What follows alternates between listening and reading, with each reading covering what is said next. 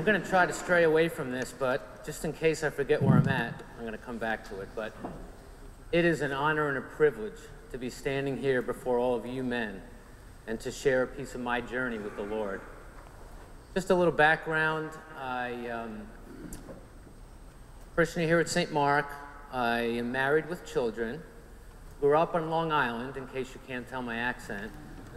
My wife, Sally, grew up in Ecuador.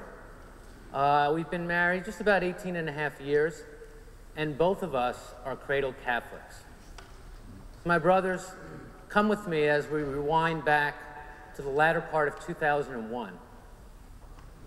Fresh off the 9/11 terrorist attacks in our country, our daughter Jessie was born, and our son Nico was about to turn 3.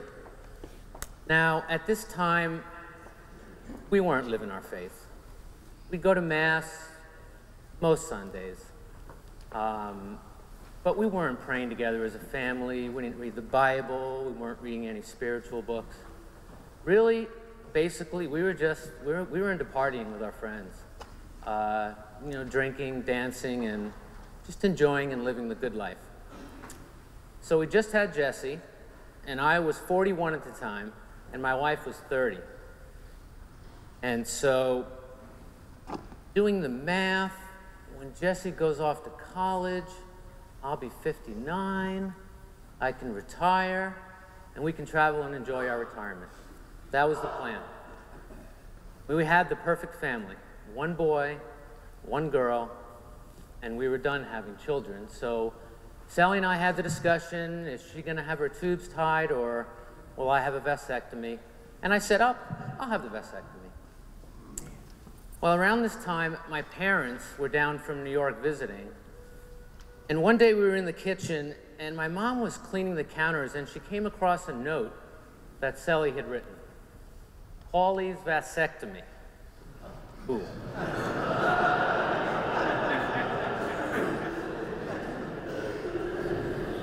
Thank God for my mother. She said something to me to the effect of, Paul, you know this is against the teaching of the church. My response, which I don't recall, was in essence, hey Mom, Sally just went through her 2nd full pregnancy. I'm not going to put her through that again. So that was that. We continued to live our lives with our 2 children, and the topic of having more children really didn't come up again. Then Sally and I lived our Curcio weekend. You've heard a little bit about Curcio. It's just one of the many wonderful movements within our church. And for us, it was the springboard to start to live our faith and to want to get to know God better. I had this fire burning inside of me to grow closer to our Lord and to learn more about His church. So, as we began to grow in our faith and start to walk with the Lord and get to know Him through study, God started to open up our minds and our hearts about some truths for the vasectomy that we chose to have. So we learned in a Bible study that when we choose birth control, we are not trusting God by letting Him be in control of our lives. But little by little, the Lord fed us little bite-sized nuggets of knowledge, but only what we could handle. One of the things we did for penance, it was during Lent of 2009, we went to pray in a local abortion clinic. That's something I had never done. And Sally starts telling me, you know what, I feel like a hypocrite. I said, why? He said, well, okay, we're not killing children by abortion, but we are denying the life-giving power that God shares with us, the miracle of procreation, which is something that we could no longer do. So we weren't killing a human being, but we had already killed the possibility of God creating new life through us. So now there's this restlessness within me. There is something bothering me. Something's tugging at me. The best way to describe it is things just didn't seem complete. They didn't seem quite right. And I realized that I was starting to regret the decision to have a vasectomy. Well, right around this time, Sally gets an email from a friend, and it's got notes from a women's Lenten talk that one of the priests in this diocese gave. Interesting title of the talk, How to Change Your Husband. That was the talk. Now, to Sally's credit, and as a testament to her superior intelligence, she deleted the email.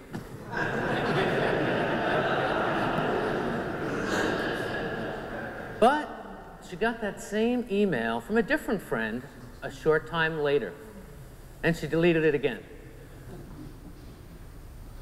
Then she got the same email a third time. Now she's thinking, wait a minute, God trying to tell me something? That same month, Sally was engaged in a debate with our brother-in-law, they live in Japan, over the internet about abortion. And it touched on the subject of birth control. So in order to equip my wife for this debate, God in his infinite wisdom sent her a CD about the conversion of Kimberly Hahn, Scott Hahn's wife. And from this CD, she realized that we were just simply using each other when we were doing the marital act. We were lying to each other. We weren't giving ourselves fully and completely to each other as God calls us to in holy matrimony. Now she started to understand why this act to her felt a bit dirty. Anyway, back to the email. So she reads it. She forwards to me just the part about contraception, and she asked, what do you think? So I read it, and it was powerful. I want to share a couple of things with you that struck me.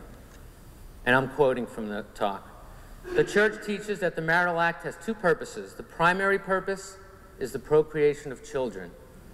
The secondary purpose is the unity of a couple. Neither purpose should ever be divorced from the marital act because doing so distorts the purpose of the act. That struck me.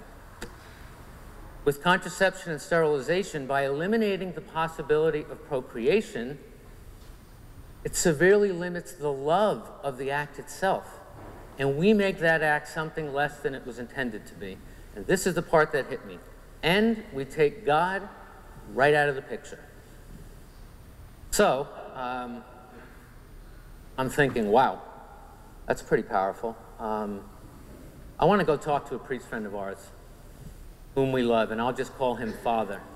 And I just want to see what Father thinks about all this.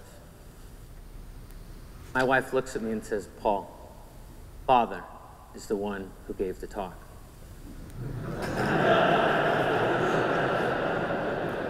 Okay, so we go and talk with Father, and we were honest with him. We just said we realized we just made a terrible decision having a vasectomy, and that both of us, we had this strong sense of just wanting to make things right with God, whatever that looked like. Father never once told us, you need to go have that vasectomy reversed. He never said that.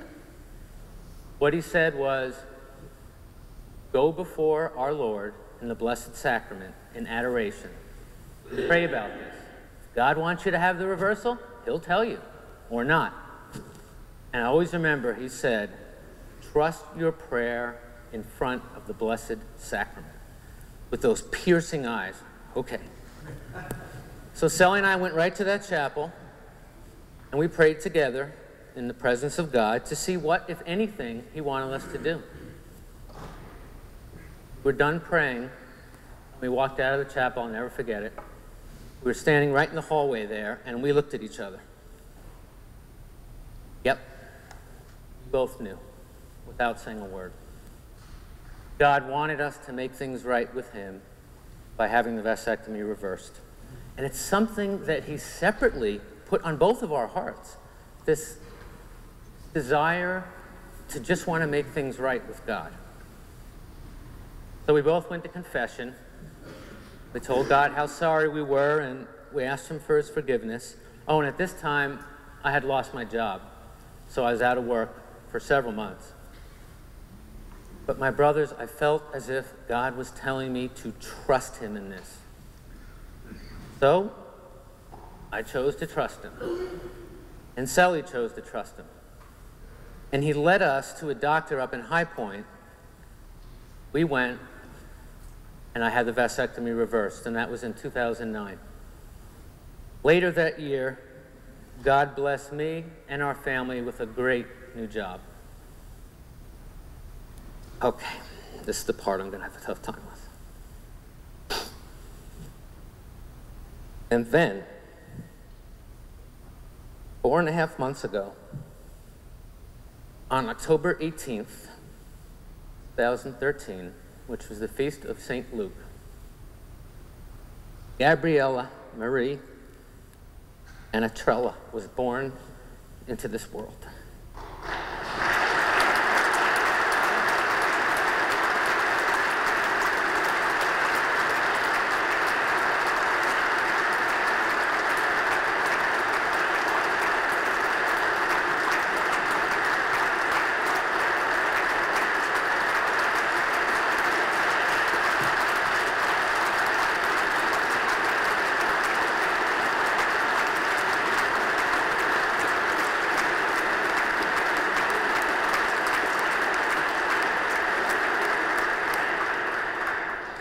You know, honestly, I thought that all that God wanted from us was to make things right. That's all I thought he wanted. To trust him, to take courage, and to go through with the reversal. I never thought that he would bless us with a baby girl.